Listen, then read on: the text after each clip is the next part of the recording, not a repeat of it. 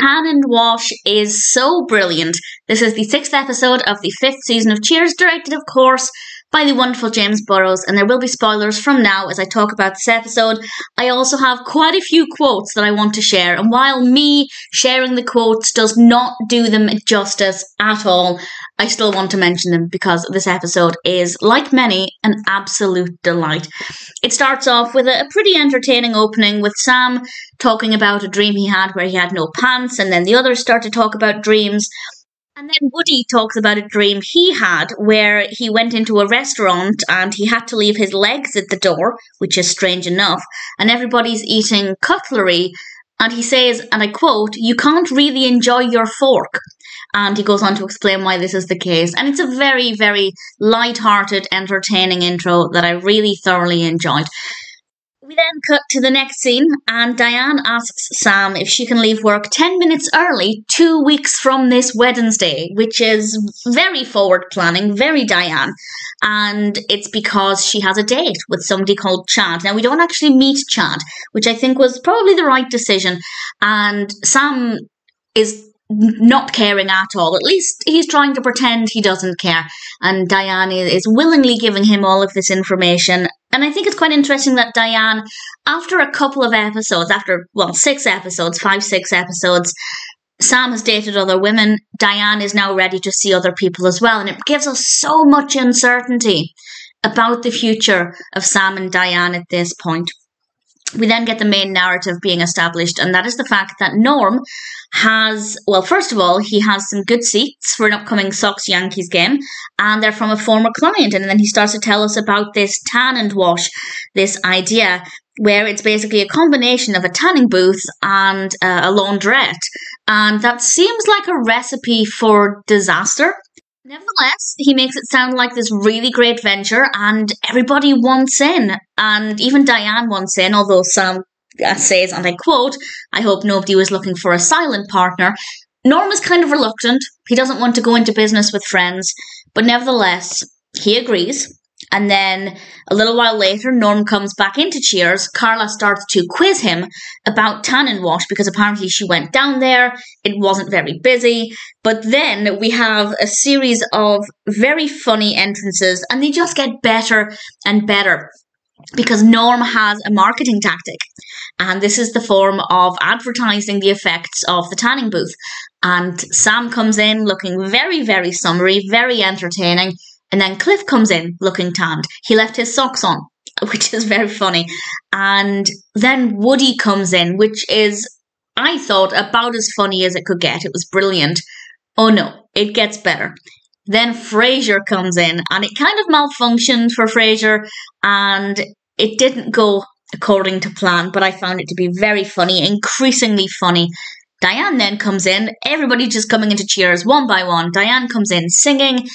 At Sam's prompting, Woody goes to ask her what the date was like. And I think that that's also very interesting, that Sam is pretending to not care, but then he's sending Woody to find out about it, which I think is really, really fascinating.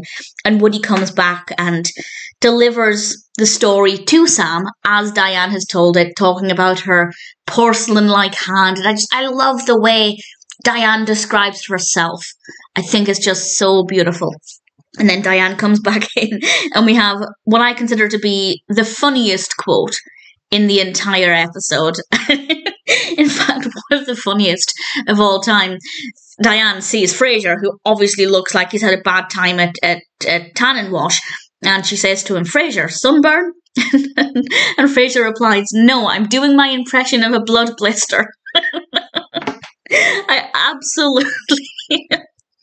I find it very, very entertaining. Easily one of my favourite quotes from Frasier ever, including quotes from the TV show Frasier. Diane then tells Sam she's breaking it off with Chad. And Sam fools her into thinking he's bothered. But actually, I think what Sam was saying about how it was keeping him up and he was worried about her spending time with him, he's doing this as if he's pretending. But I think he's telling the truth. I think that's how Sam really feels. And then we go back to Tan and Wash, the narrative, and we have what I consider to be a really brilliant Norm moment. One of my favourite Norm moments, because Norm comes into Cheers nobody says Norm.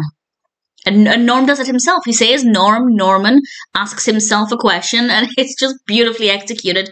And it turns out that this is because things have not gone well with Tannenwash, and everybody's really annoyed at him. And his initial fears of going into business with friends was kind of coming into realization there that this is actually a bad idea, and everybody's really mad at him. But then we have everybody apologizing, because it turns out Tannenwash actually did better than they expected. And while everybody had been wanting out of the project, Norm actually kept them in, which I feel like was a bad idea, but it paid off on this occasion. And he presents them all with this information that actually they've made a bit of money, and everybody's really excited and it's really happy. And we get a couple more quotes that I absolutely love. It's snowing more heavily outside, which is obviously driving people to the tanning part. And Diane says, it's a harbinger of good fortune. And Carla replies, you said it, bumbutt, which I actually had to listen to twice, because I was kind of confused as to the phrase bum butt.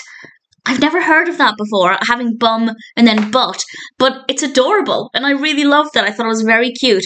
And then Sam excitedly says, let's go play in the snow. And Carla, we have a couple more quotes that I love. Carla says, last one out's a Clavin, which I thought was fantastic.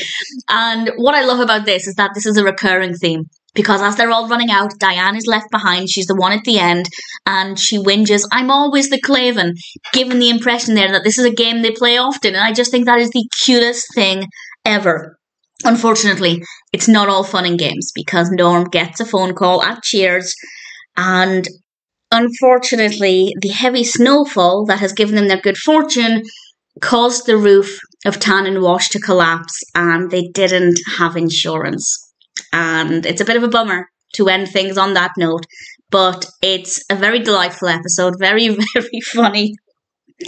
Frasier doing his impression of a blood blister is just absolutely fantastic. Really loved it. Brilliant episode. Very entertaining. I'd say one of my favourites from season 5. I don't know if it's one of my favourites of all time, because there are many, many, many amazing episodes, but it could well be. Definitely made me laugh out loud on multiple occasions, and I'm sure it's one I will always, always enjoy.